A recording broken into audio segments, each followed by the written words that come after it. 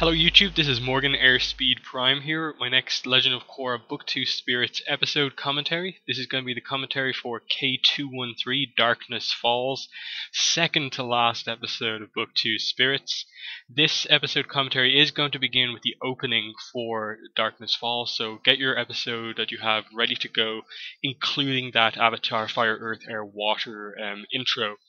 I'm going to stop speaking now in a moment, and then when I start speaking again, then you'll be synced up with my audio commentary track. So I'm going to stop speaking now.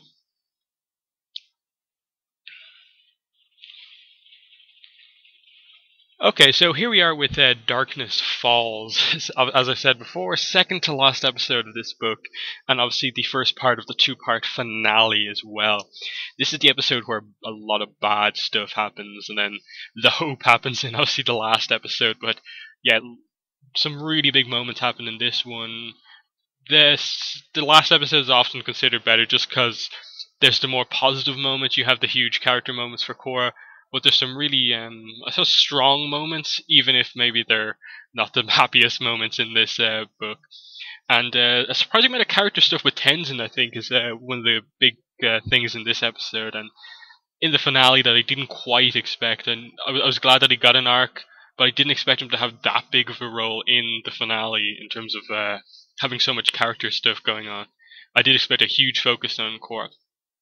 As I said in the last commentary, interesting, Vaatu refers to Korra as Rava only. Doesn't have any care in the world for who she is as a human, only the spirit inside, and instantly goes into the Avatar state to stop Vaatu merging with Unalaq. And I love that airbending move from Korra there. It's probably one of the... Obviously, her move from the last episode, taking out the spirits, was amazing, but that was just a really impressive one too, just in terms of like utilizing the kind of suction abilities of airbending to kind of get Unalaq out of the way, because the key in this battle right now for her is to just stop the merging of Unalaq and Vaatu. Wow, those two names are really difficult to say, like one after the other like that.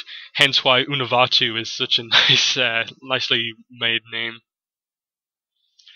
But yeah, obviously they're looking for Jinora in here, and that's key. And I like that this is a kind of continuous thing throughout Book 2 Spirits, that it is the Katang siblings and their little arguments that they have, but ultimately, you see their development in terms of, they had some issues in their relationship at the start, but they do develop past them over the course of this book, and there's some really good stuff in this episode with their character arcs, especially Tenzin gets some big moments in the Fog of Lost Souls. And Tenzin knows instantly they have to look for some form of spirit guide. That's what Aang dealt with Roku being there, Heibai and stuff like that. And obviously he finds the nearest spirit and hopes that this is going to help him out. And this is the Grey Delisle voiced character for Book 2.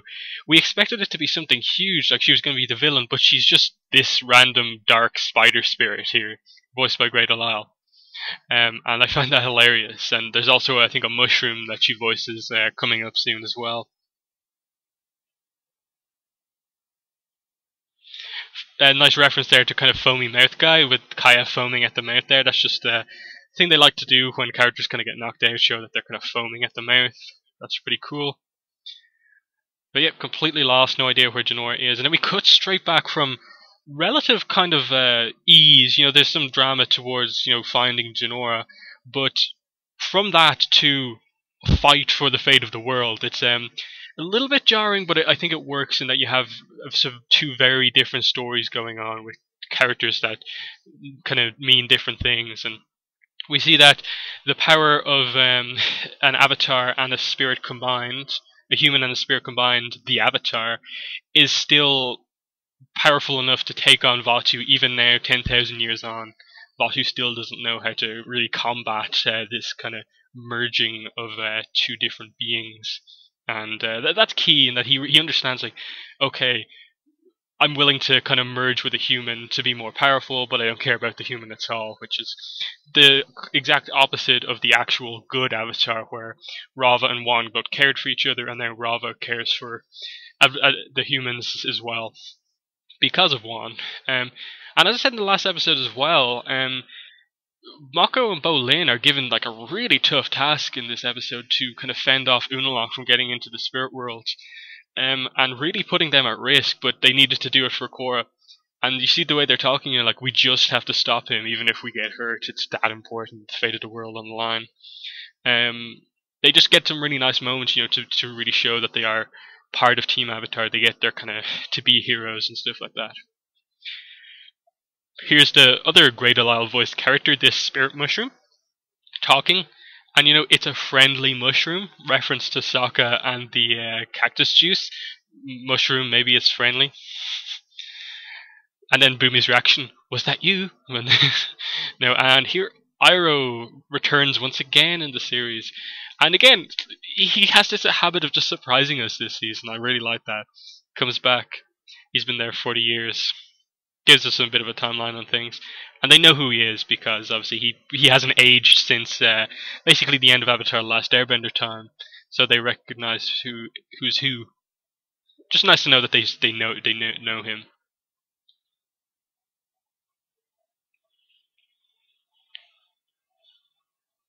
And everyone knows what's going on in the spirit world, how important things are.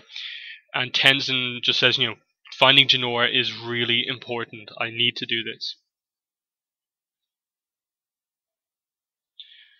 Only the lost will ever find you. And he doesn't quite give that as proper advice to Tenzin, but Tenzin ultimately realizes that it does. That's the exact advice that they need. Because Jinora is lost, they'll probably find Jinora in that spot, and they have to get themselves lost, so they get themselves captured by spirit. It's weird, but it makes sense. It's really nicely done. Again, what an intense fight scene! Just the great music and great animation, just on some really powerful bending moves. Finally, really getting to see the powerful bending this in Korra, completely knocking Vaatu out with those earth bending moves, and then. The key thing here is that Korra's trying to do exactly what Wan did 10,000 years ago. She's not really doing anything new herself, and it's about to work, but Unalaq is the kind of key factor now, 10,000 years on, in that he stops the Avatar from repeating things again, and when this fails, Korra really has no kind of backup plan because she only thinks about, okay, what Wan did, what the Avatar needs to do. And that's something that she really kind of has to develop through over the course of the end of this episode and the next episode. Just learning that she's powerful herself, not just as the Avatar, and can make decisions, choices herself, and really kind of forge her own path as the Avatar instead of just doing the exact same thing as every other Avatar. But Eska and Desna arrive. They've been doubting their father a bit. They still are, but are still on his side. And again, like a lot of stuff is continuing on from earlier points in the season, the Eska Desna thing also continues, and I quite enjoy how it's done over the course of these episodes, and that they interact with Mako and Bolin. And through the Boeska relationship, we kind of get them turning around, which I really like. And here we have the Fog of Lost Souls.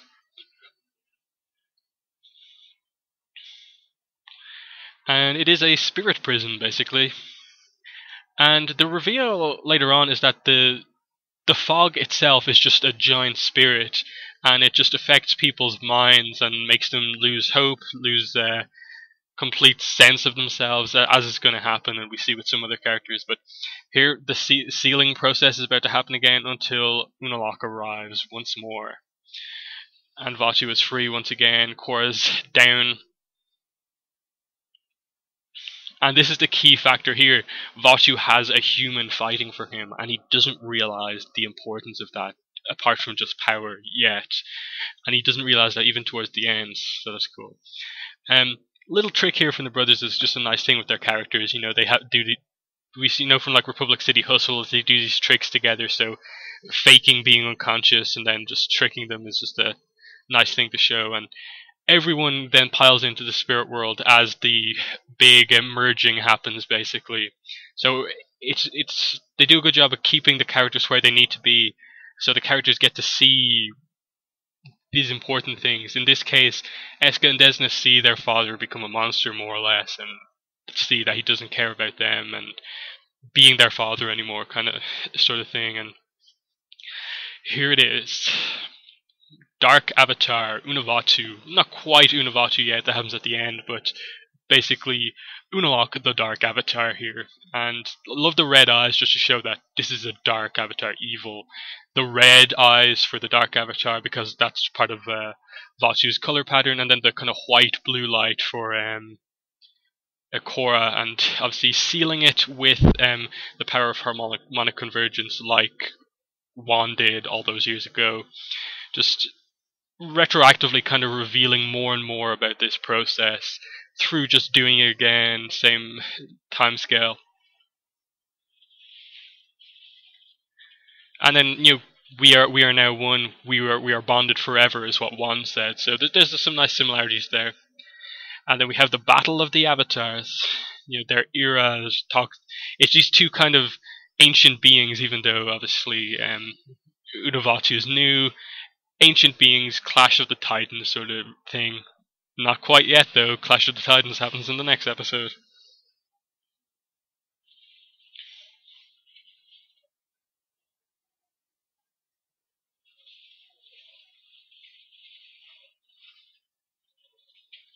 Imprisoning you in your own darkest memories. That's what it's all about. And then out of nowhere we get Zhao. He wasn't killed. He was brought into the spirit world, or it's either he was killed in the physical world, but his spirit was brought into the spirit world to basically last forever in torture for killing the moon spirit in Avatar: The Last Airbender.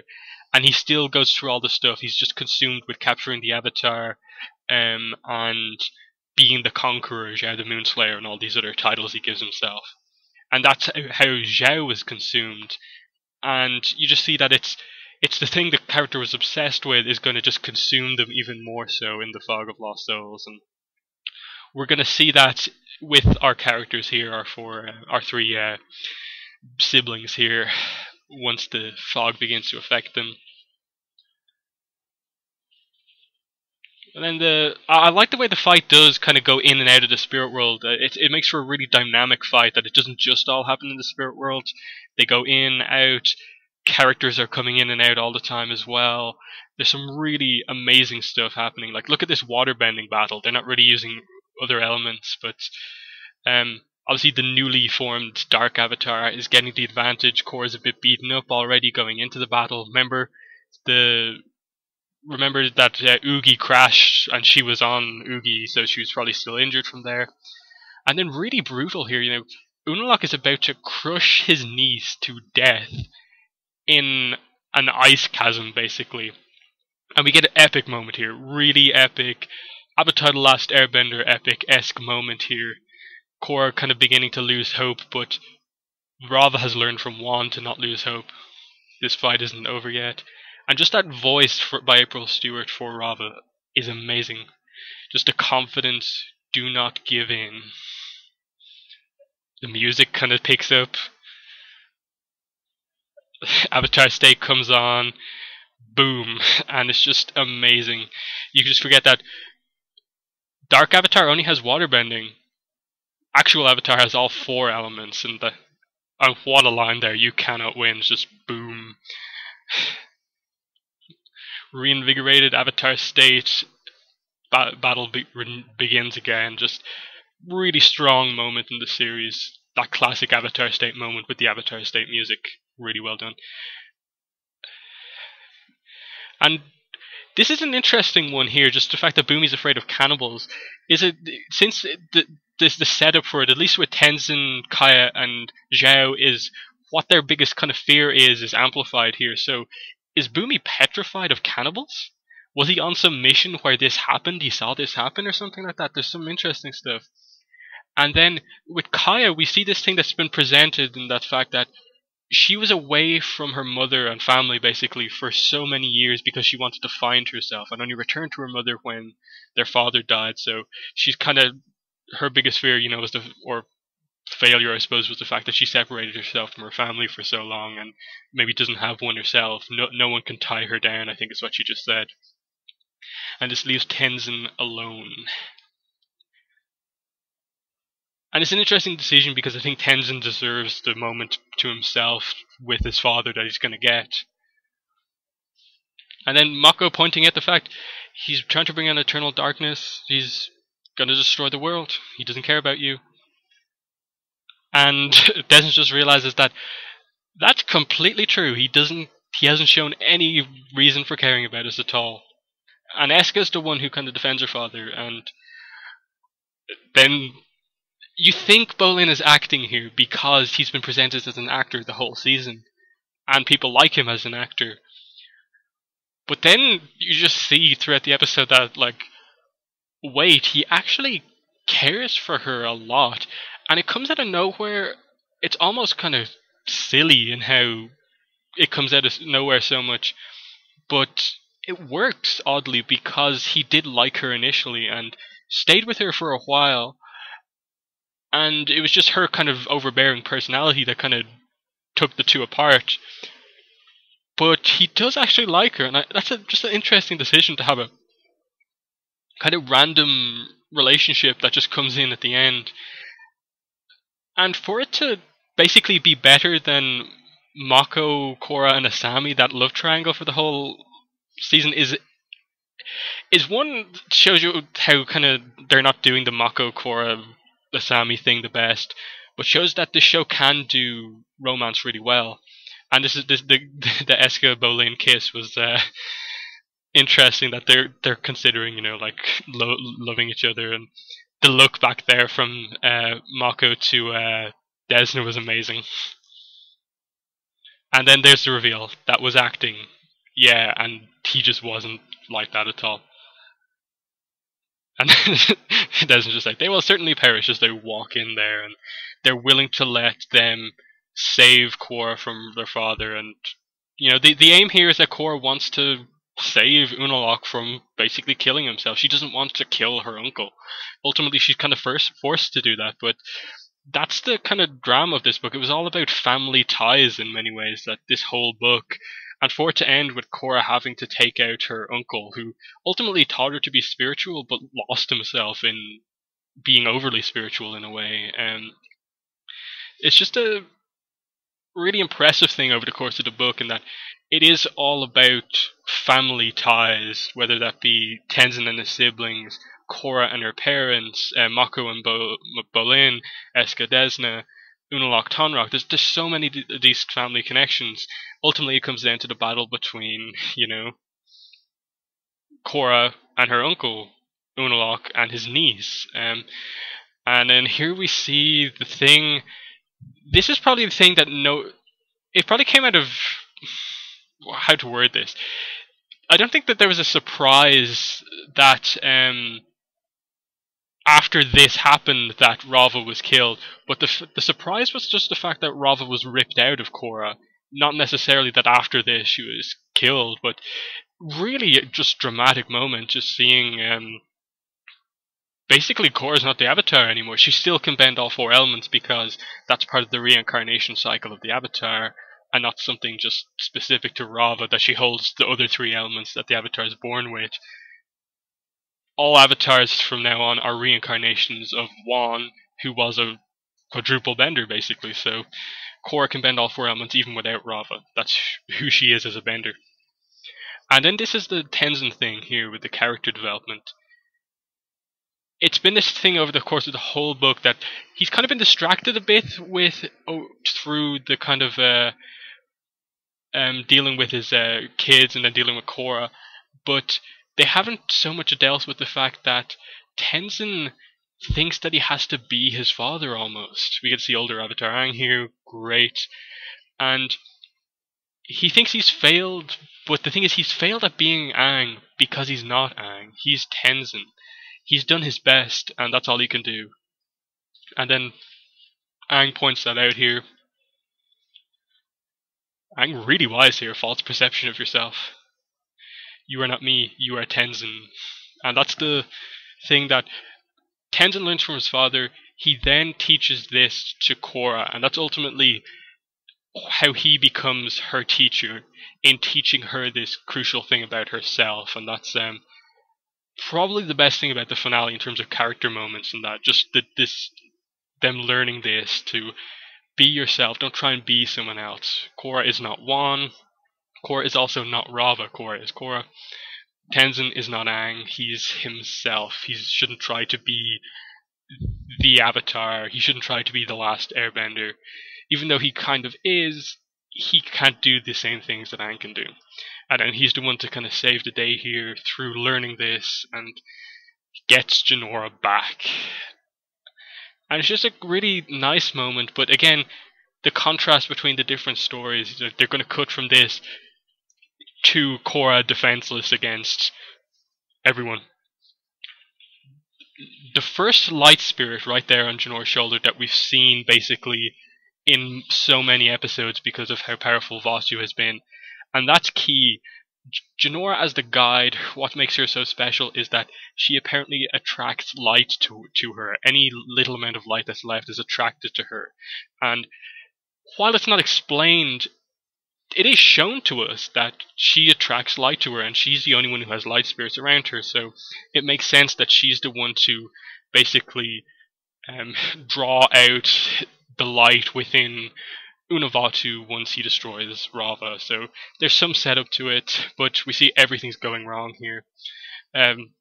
Mako Bolin taken out, Korra helpless, and then just Rava getting completely destroyed here. This is just a tragic moment and really emotional.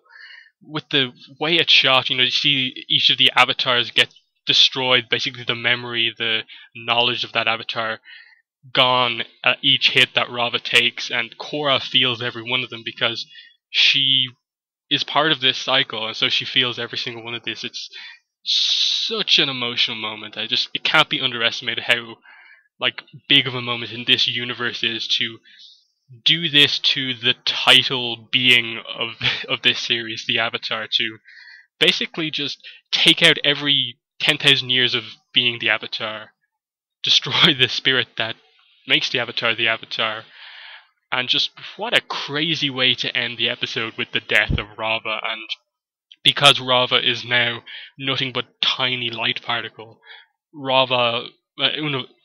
Vatu is the most powerful he will ever be. But again, even despite that, the spirit of light being gone, Jinora still has light around her, with the light spirits there. And that's what makes her special.